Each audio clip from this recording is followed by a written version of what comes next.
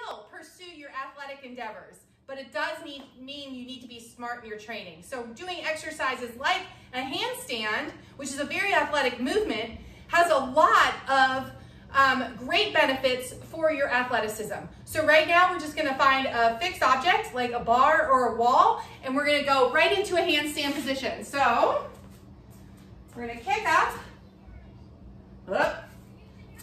second time's the charm.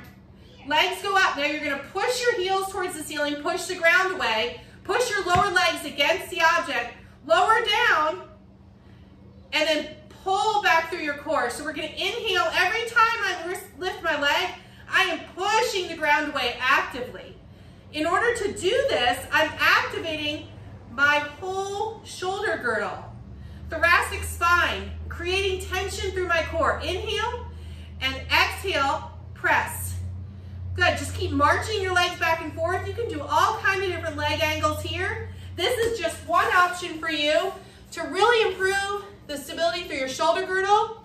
It also is really nice, creates a traction through your cervical spine with gravity pulling you down. I hope you enjoyed this exercise as a part of your post-abdominoplasty routine.